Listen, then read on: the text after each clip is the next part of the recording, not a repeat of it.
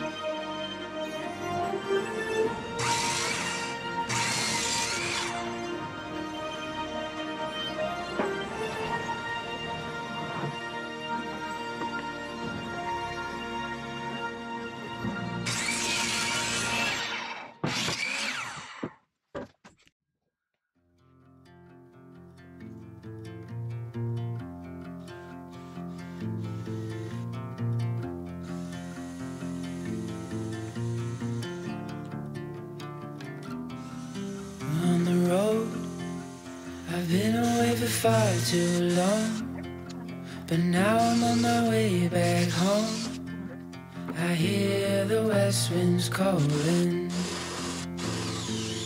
out my name. They're telling me to head your way, down your road and past your gate. Keep your eyes on the horizon. I was looking to belong when I'd already found my home.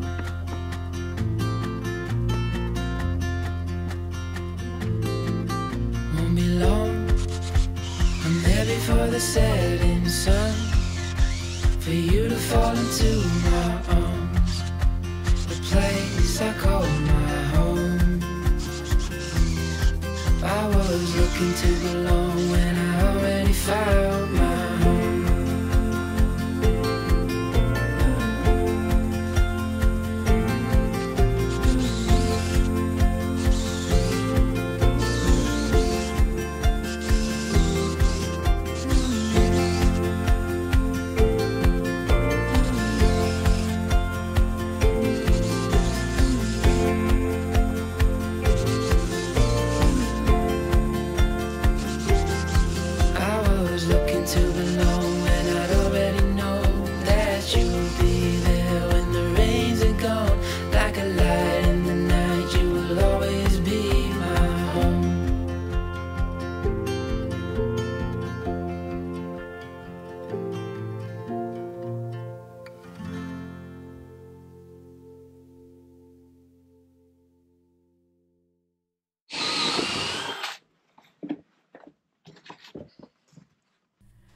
So here you can see I chamfered the edges of the tops actually of the 4x4 posts, and I'm also marking in the center of the 4x4 post, and also I think I did 6 holes, so every 6 holes I marked, and I did this on every post, so I had 40 posts. The bridge is 75 feet long. If you watch the first video, you know that.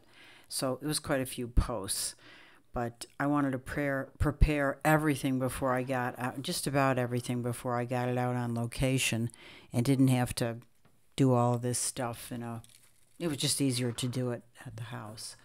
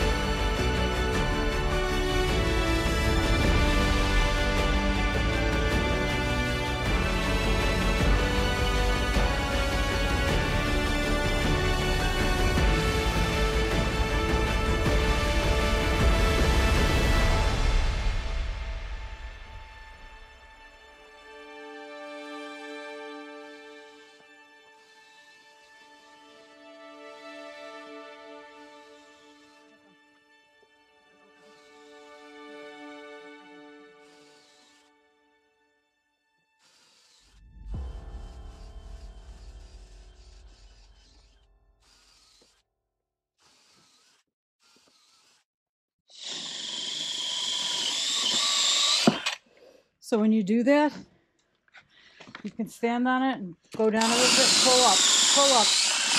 I've been doing it. Okay.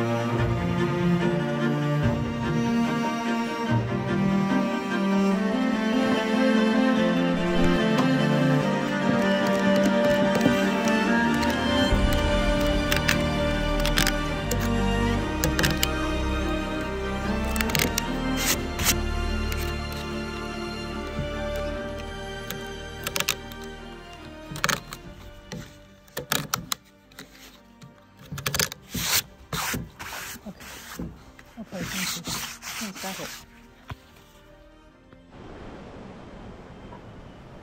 So once we got to the river and the actual bridge fix, we folded down the tailgate of the truck and put those brackets right there, which were galvanized. I'll show you a picture of that.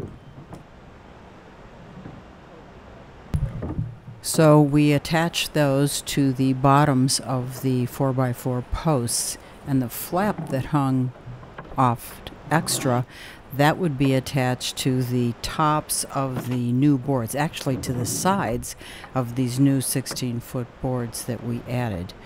And that they used 2 screws. Now our guys did that. They used 2 screws until everything was all aligned. Then they secured it with longer screws.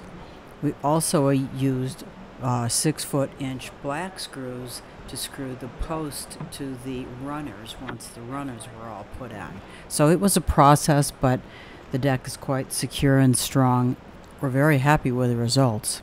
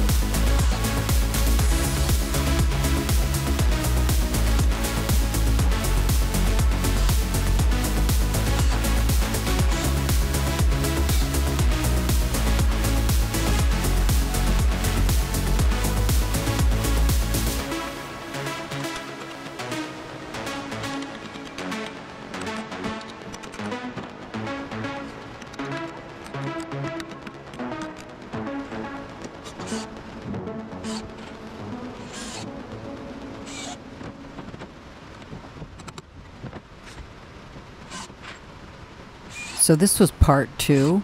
I appreciate you watching. If you missed part 1, I'm going to add a end cap, which you can click on if you're on your computer, and check it out. If you want to see part 3, just subscribe, and I'm going to try and get it out next week, same time. And anyway, you'll see the updated version of our revised bridge. Thanks for watching.